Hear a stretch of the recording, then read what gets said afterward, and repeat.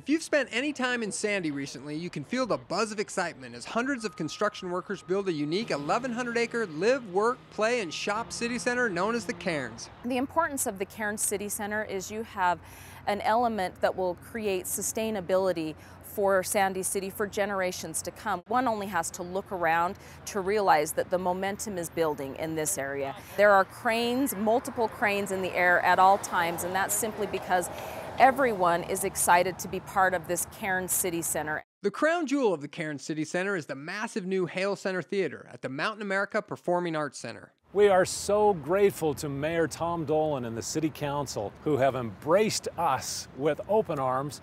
They've had a vision of what theater can do for their community, and to create something of this magnitude, a project like this that involves so much money, has required him and the City Council to really get behind the program, to embrace the vision of what the theater is and what it does for the community, and to make available the financial means for this to happen. For the past few years, the Hale Center Theater has been bursting at the seams in its West Valley location, with patrons clamoring for a bigger venue.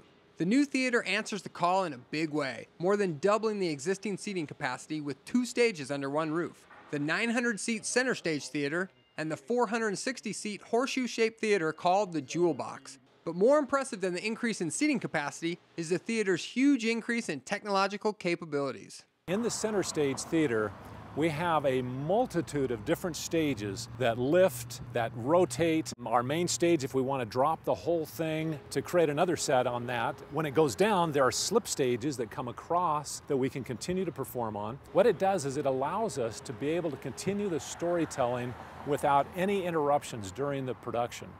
So instead of going black and moving sets on and then sets off and so forth, this will transform right in front of the audience's eyes. The company working with the theater to increase their technological capabilities is Tate Stage Technologies, renowned for creating awe-inspiring spectaculars, complex touring stages, and theater automation for huge events across the world. They have told us that there is no live stage theater in the world that has this much stage technology under one roof. It creates a wow factor that will be totally unseen anywhere else. And so we are combining the latest technology with the classic traditional form of theater to give us something very, very special that hopefully the audiences will love. Hale Center Theater is the perfect addition to help Sandy achieve its vision for the Cairns City Center. Theater and dinner go hand in hand. And so the restaurants in this area will benefit from the patrons who come to see a show. They'll come early, catch a bite to eat, and come see the show. It just brings more people in. It helps fill hotels, restaurants. It provides some exciting nightlife and brings energy and excitement to the city. We're hearing nothing but excitement from our residents. Excited to have more entertainment options, excited to have dining options.